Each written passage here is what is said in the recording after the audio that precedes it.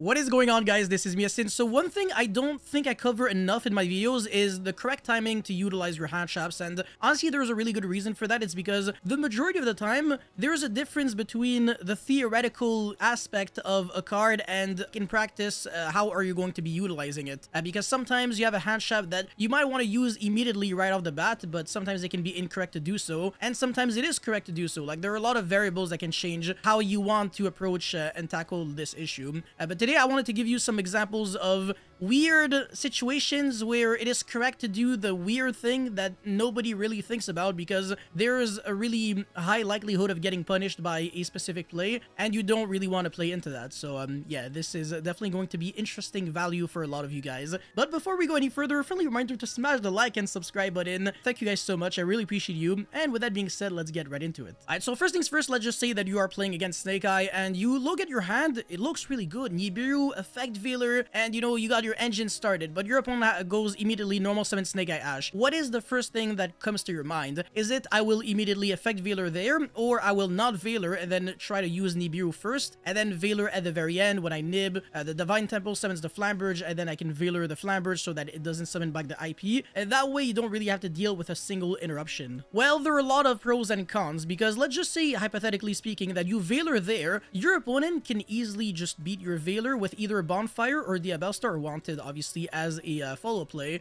because he doesn't have to play into Nibiru. So that's a huge issue, because he can just go into Original and then send the Ash or whatever, summon the Populace, and then search for the Divine Temple, and then Divine Temple can scale, well, I mean, place either Flamberge or whatever in the spell and trap zone, and then summon an IP in 4 summons, and your Nibiru is not really going to be doing too much. So if you are kind of showing, you know, some signs that you also might have Nibiru in your hand, so for example, if you think on using your Effect Veiler for too long, then your opponent can make a read on your read, basically, in a way, and play around that. Whereas if you Veiler really confidently in like 2 seconds, your opponent might not think that you have other hand traps. Maybe he thinks that Veiler is your only option, so he might just try to go for like a really aggressive line of play and then play into the Nibiru. So it really does depend. If you have Veiler and Nibiru, the one correct approach is to Veiler immediately and then Nibiru, because sometimes they don't really do that. But again, you have to be conscious of the possibility of losing to just IP and Divine Temple, because if you only have one line of play and your opponent does that, IP into SP can still be devastating, and it can still pretty much just skip your turn if your hand really, again, only has, let's say, Snake Eye Ash. Now, if your hand is really good, then there's pretty much no punish, so you might as well, you know, Veiler and then Nibiru at the very end, because your opponent might just have to waste a lot of extenders, and then you can nib for like pretty much everything that your opponent has. And there is one very good thing about Veilering first and then Nibiru. Pretty much if your opponent has a cross-out designator, what's gonna happen is that your opponent will most likely want to cross out the Veiler, or maybe not. Let's just say that he does. Well, at least you know for a fact that your Nibiru can resolve, and it's going to make the board way less annoying to have to deal with, pretty much, because you can Nibiru when your opponent has the IP Masquerena and then the 3 level 1 monsters, and then he still gets Flamberge into IP, but you don't have to deal with Appaloosa, which is good enough. But now this is where it gets really interesting. If you don't Veiler on the Snake Eye Ash, and you say, let's say I want a Nibiru first and then Veiler on the Flamberge at the very end, what might happen is if your opponent has Cross-Out Designator, and then you hold your nib for too long, and then you use it at the correct timing, and your opponent goes cross-out on the Nibiru, your Veiler is not going to be doing anything, and obviously your Nibiru now got negated. The next window for you to be able to use Nibiru is when your opponent summons the Appaloosa, and at that point, obviously, it's too late, because the Appaloosa can just negate the Veiler. So yeah, there's again a huge difference between drawing Veiler and Nibiru and drawing Imperm and Nibiru, because you can go Imperm before Nibiru, but not the other way around, whereas with Veiler, the order never really changes anything, because even if you control a monster, you can still use Veiler. So again, just because Veiler and Imperm pretty much have the same effect, they don't have the same activation requirement, and you should still treat them a little differently.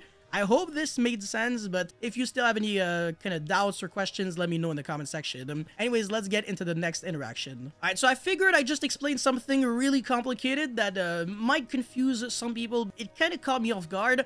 As a matter of fact, this is something that Joshua Schmidt did against Kanak. Well, I mean, he wasn't playing Voice's voice, but Kanak was playing Blackwings. Huge shoutouts to both of them, by the way, the absolute goats. I think Joshua is playing Runic, Bestial, something, his signature deck, I think. And obviously, Kanak always plays Blackwings. So pretty much what happened here is that Kanak went Pot of Prosperity. By the way, I forgot where I got this information from. I think he mentioned this in one of his videos. But yeah, he went Prosperity, Excavate the Small World, and Joshua did something insanely smart there. Essentially, Joshua did not drill Kanak on the resolution of Prosperity adding Small World. And the reason for that is pretty simple. When you're searching a search card that has a cost, you might as well let your opponent pay the cost to search another search card, because all the cards that you can search with Small World in the Blackwing deck, there are cards that also search. So you're searching a search card that searches a search card that also searches more search cards. The issue is, Small World, you gotta waste one card in your hand. So if you have to give up on one of your hand traps, for example, in order to search that search card, you're still losing to Drool, but you're giving up on one card for free. So now you're losing potentially a hand trap, and then you're searching, you know, it could be like your Simoon or your Sudgery or whatever, and then you get drooled and you have one less card in your hand. And if you got drooled before that, before resolving the Small World, so on the resolution of Prosperity, you would have still had your hand trap potentially in your hand and your Small World still for next turn. You could hand trap your opponent, and if your opponent's hand was really weak, then you're pretty much just winning the game on the spot. So if you're on the position where you have Drool and your opponent does something like that, you gotta think twice before using it, because again, sometimes the timing for the card can be just a little unorthodox. But yeah, I mean, that was relatively simple, but you guys let me know if there's something that you've ever done that was really out of the norm, completely crazy, and that really won you the game out of nowhere. But yeah, thank you guys so much for watching. Don't forget to like and subscribe, and I will see you guys very soon. Peace.